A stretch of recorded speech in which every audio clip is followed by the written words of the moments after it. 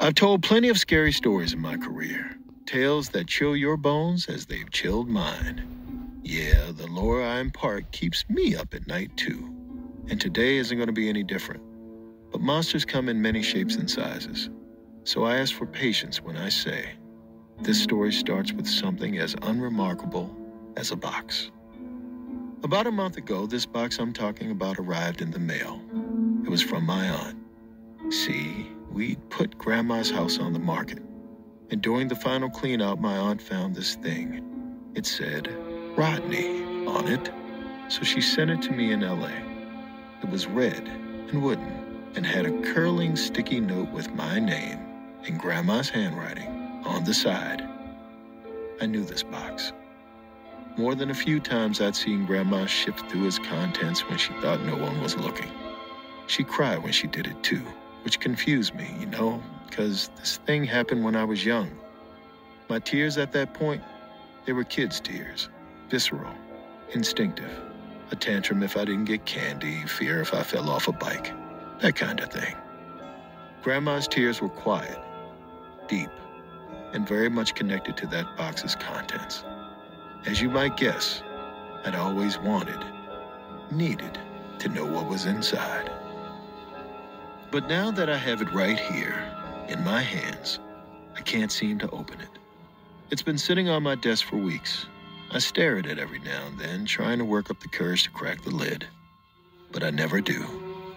It feels like the last thing Grandma has to tell me. Once it's over and I know what's inside, that'll be it. She'll have nothing left to say. All this has got me thinking about the things Grandma said already. The many tales she wove. There's one in particular I keep coming back to. You'll see why in a minute. It's what Grandma told me after she caught me watching her with that red box, crying those deep, agonizing tears.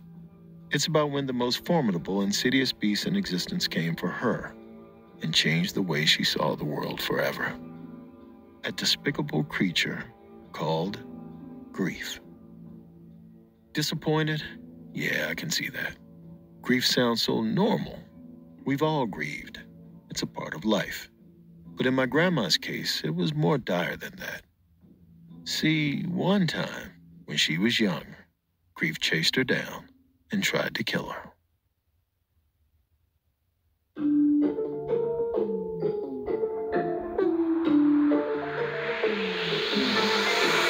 You're listening to Run Fool.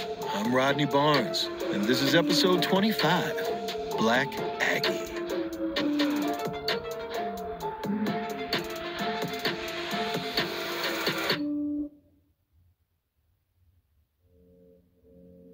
In 1936, Grandma wasn't Grandma to anyone yet.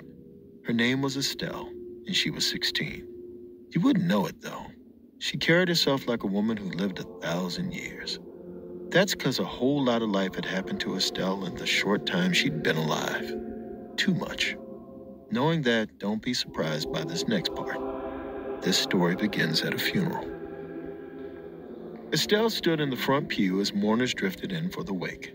She closed her eyes, listening to their snow-encrusted boots plod down the aisle, to their voices murmur condolences, to their tearful sniffles as they prayed over her little brother's corpse.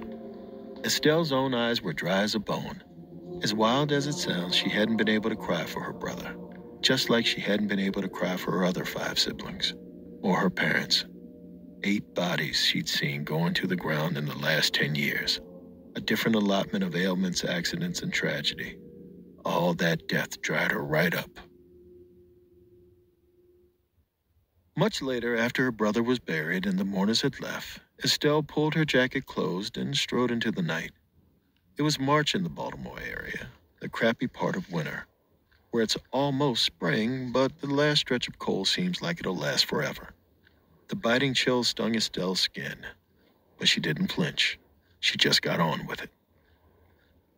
Her route home from the church took her past the cemetery where her family's graves were, where she just laid her brother to rest. She always picked up the pace here. She knew she would visit them, but she couldn't bring herself to. You can guess why, but I'll tell you anyway. Their gravestones were reminders of a deep, unbearable loss. But that night, As she passed the cemetery entrance, something made her pause. The sound of kids. At first she thought they were playing, which vaguely confused her. As far as Estelle was concerned, life was meant to be endured, not enjoyed. Then she realized the voices were arguing. Two boys about Estelle's age hovered over a much smaller one. The younger kid was crying. He seemed terrified. Estelle, now she hated a bully. She stomped up to the kids and demanded to know what the problem was. She found out real quick.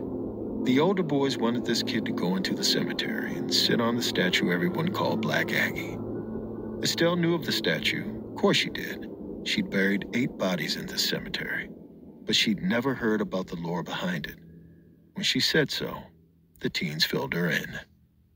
Black Aggie, they said, is a bronze statue of a woman. The person who created her originally called her Grief. But don't let that fool you. She's evil.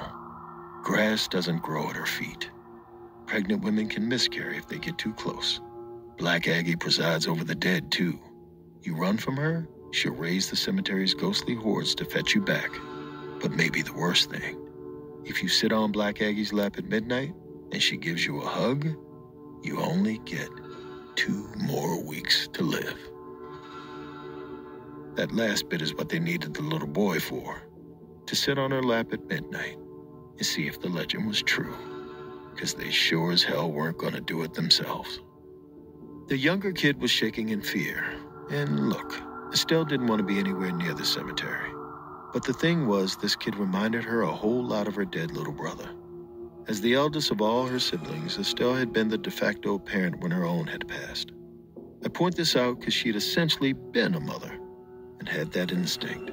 She wasn't about to let this kid rot. Plus, she didn't believe any of the crap those teens had just told her. My grandma was pretty practical back then. Monsters, superstition, the supernatural, she called hooey on all that at the time. As far as she was concerned, God wouldn't let something like Black Aggie exist in a Christian cemetery. All that's why Estelle found herself weaving around gravestones as midnight approached. The air seemed to get colder with each passing step. Crows shrieked in the skeletal trees. She took the long way around, avoiding her family plot. So it was a bit of time before the outline of Black Aggie rose against the night sky. Estelle stopped in front of her. There was a lifeless patch of dirt at the statue's base.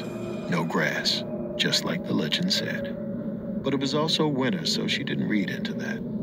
The statue was made of bronze with a blackish hue to it, though an oxidized bluish green peeked through in places. Aggie was seated on a pedestal, a cloak pulled over her head, but it was her face that Estelle couldn't look away from. Her features were set back in the cloak, almost hidden. Heavy lidded eyes looked down. A hand was gently pressed against her cheek. Her lips were parted in a downward pout. It made sense why Black Aggie's creator named her Grief.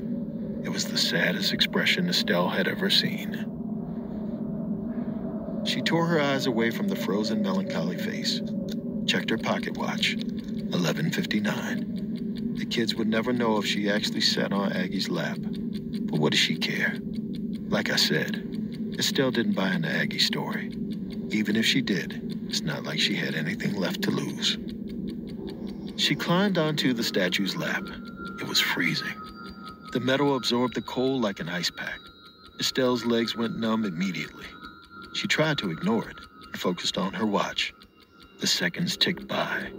5, 4, 3, 2, 1. Midnight.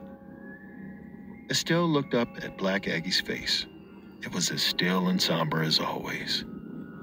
She sort of smiled then, just as she'd thought, a blasphemous tale meant to make a holy place feel terrifying. She swung her legs around and went to hop off Aggie's lap, but she couldn't move. When she looked down to find out why, she saw 2 ice-cold arms had wrapped themselves around her waist. Strangely, Estelle didn't panic, not right away. She just tried to get off Black Aggie's lap, but the arms wouldn't let her.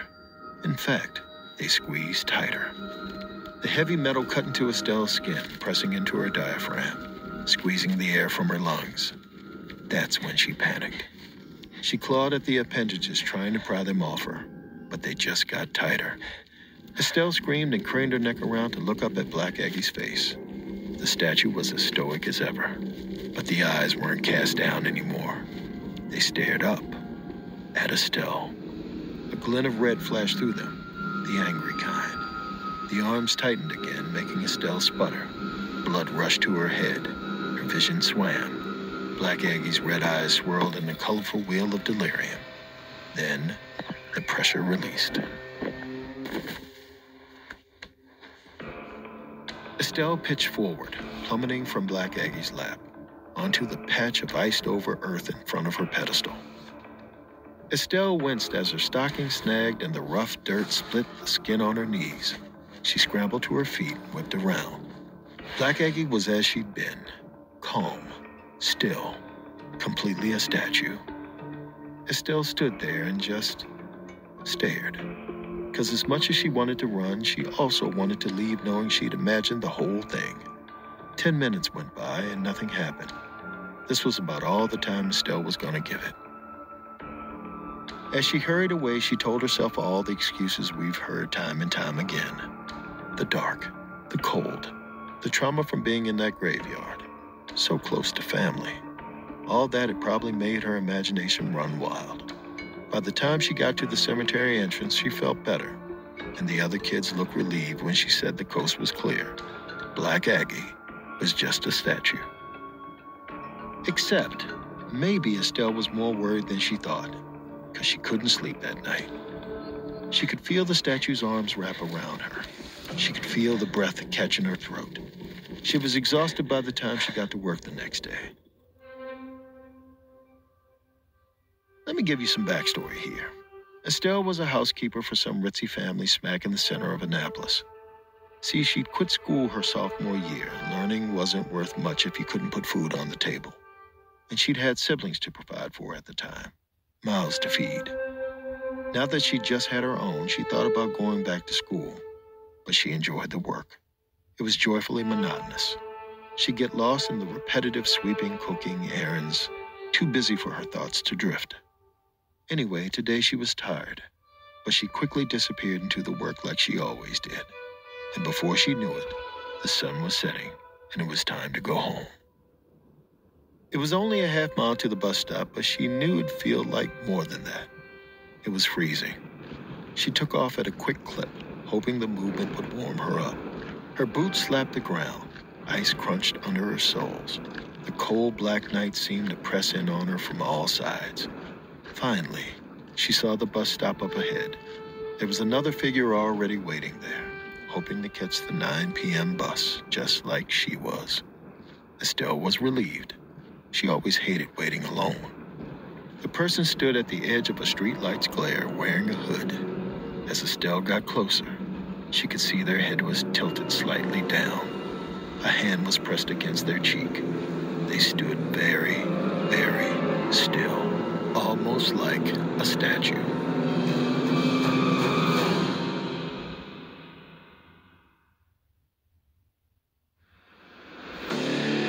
What makes a life a good one?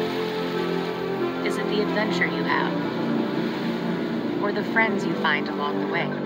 Maybe it's pursuing your passion while striving to protect, defend, and save what you believe in every single day. So, what makes a life a good one? In the Coast Guard, we think it's all of the above and more, but you'll have to find out for yourself. Visit gocoastguard.com to learn more.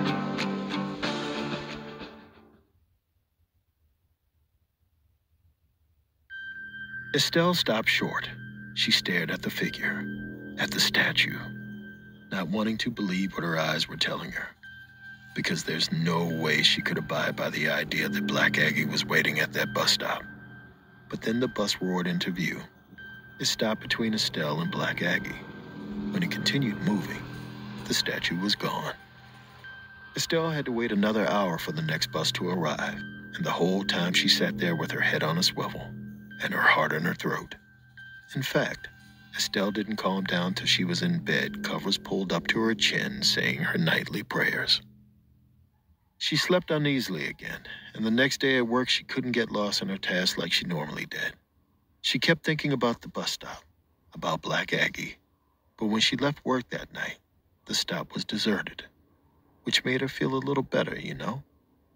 Even so, when Estelle got home, she couldn't completely shake her worry.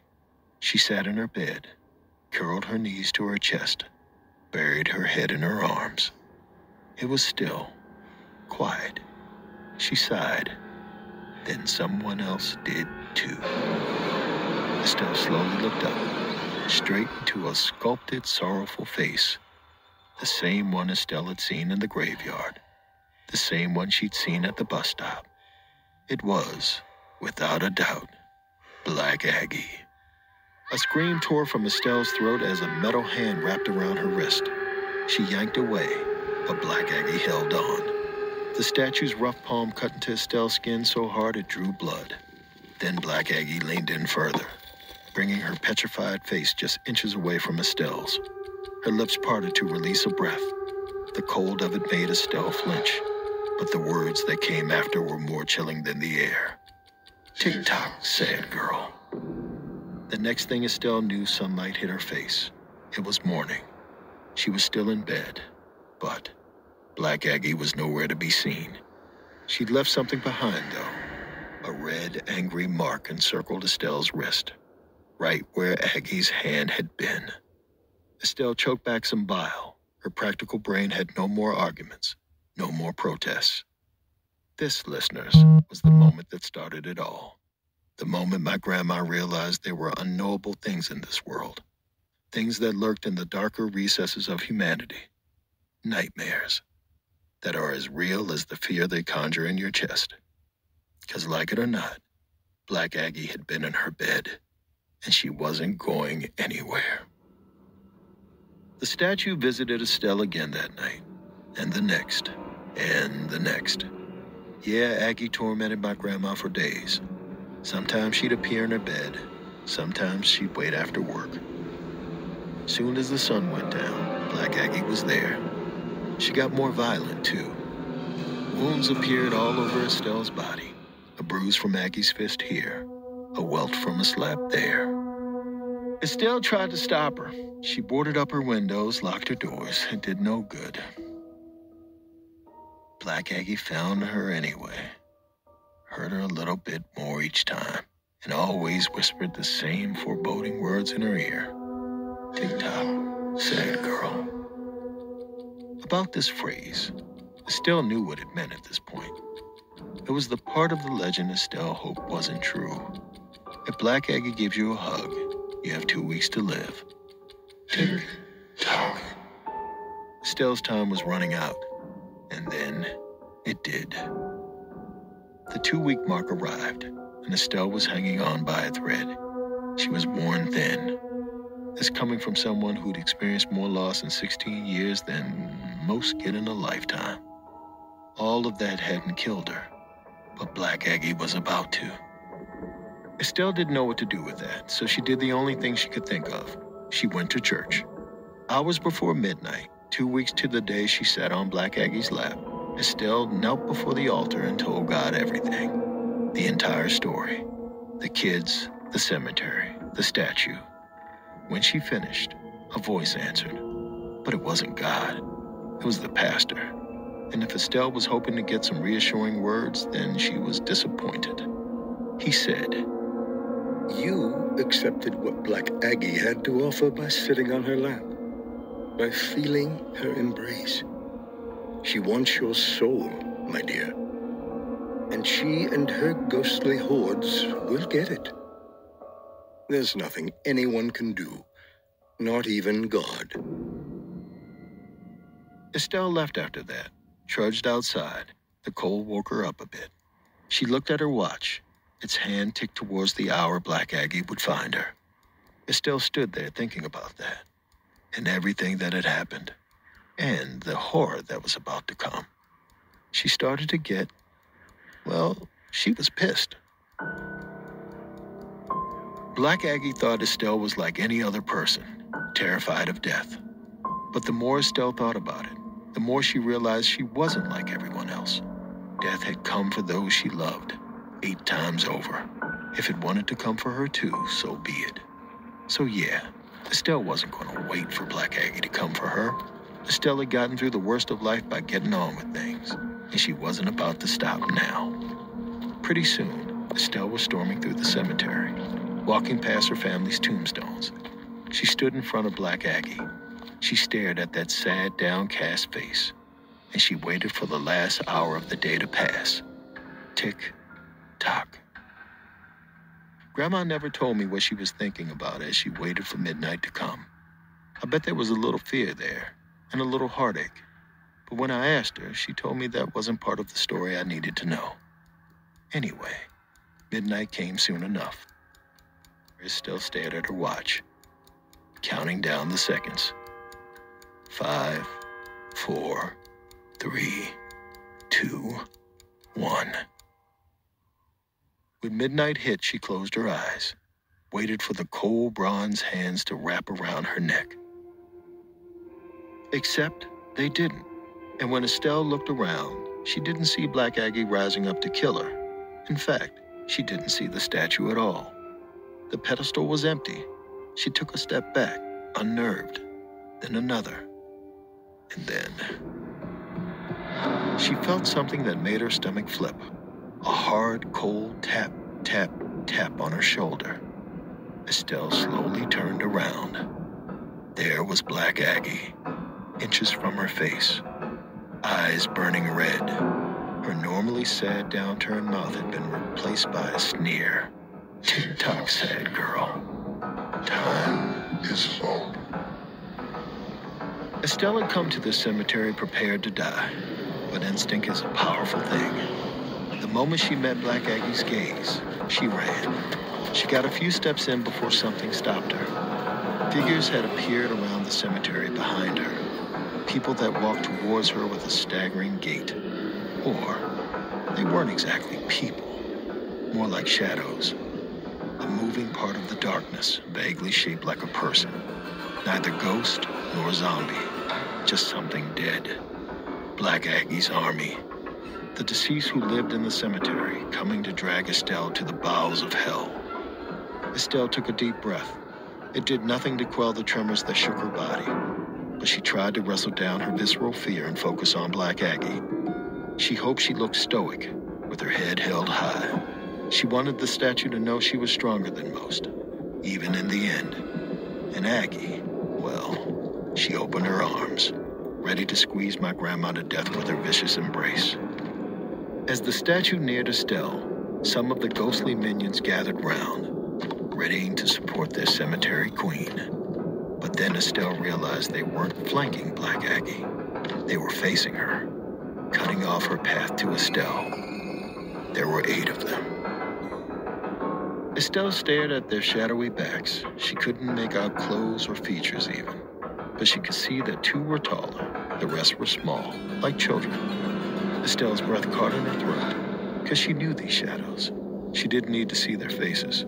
She could feel them with every fiber of her being. It was her dearly departed family. Together, as one, they surged forward, towards Black Aggie. The statue shoved at them, writhed as their hands grabbed at her. They moved faster and faster, soon becoming a tornado of darkness.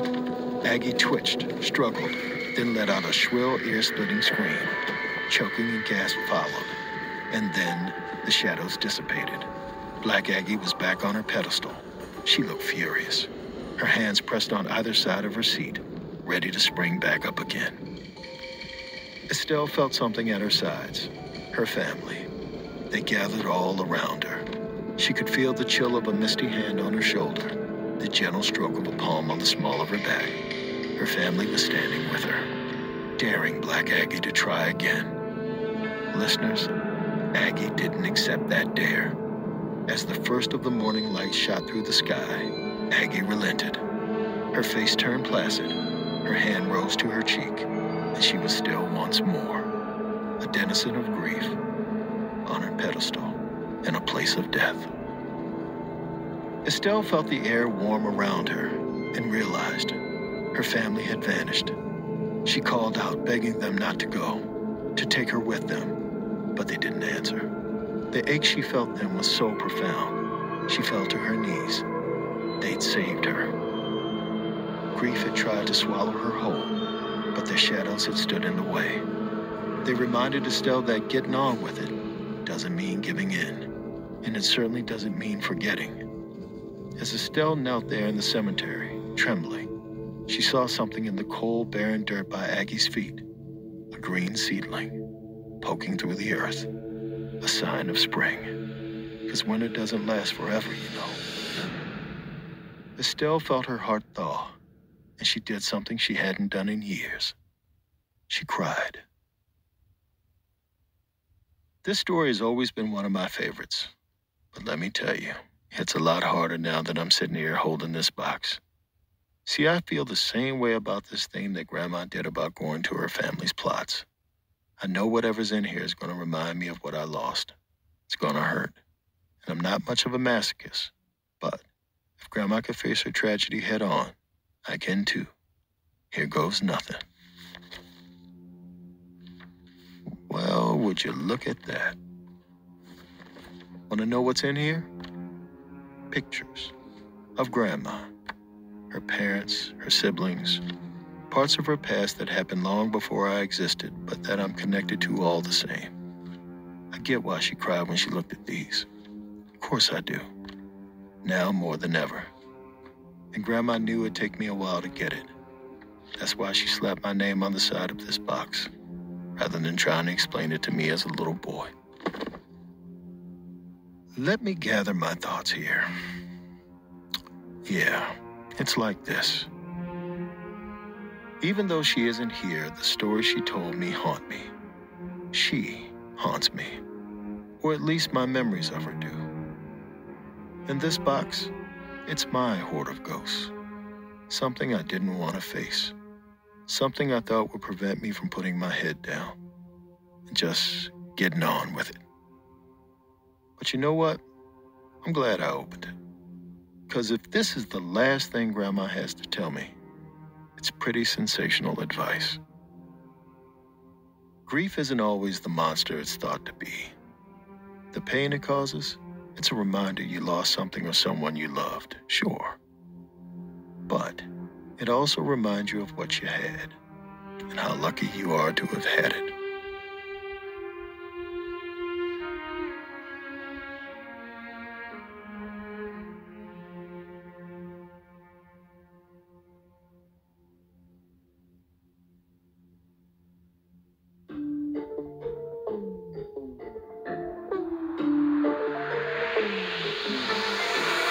Run Fool is a production of Ballen Studios, Campside Media, and At Will Media. It is hosted and executive produced by me, Rodney Barnes. This episode was written by Kate Murdoch and produced by Abakar Adan and Lee Mengistu. Sound director, designer, and mixer is Kevin Seaman. Creature vocalization by Terry Cashburn and artwork by Jessica Clarkston-Kiner. Production support by Jeremy Bone and Cole Lacasio. Special thanks to our operations team, Doug Slavin, Ashley Warren, Sabina Mara, and Destiny Dingle. Executive producers at Ballen Studios are Mr. Ballen, Nick Witters, and Zach Levitt. Executive producers at Will Media are Will Malnati and Rosie Guerin. Executive producers at Campside Media are Matt Scher, Josh Dean, Vanessa Gregoriadis, and Adam Hoff.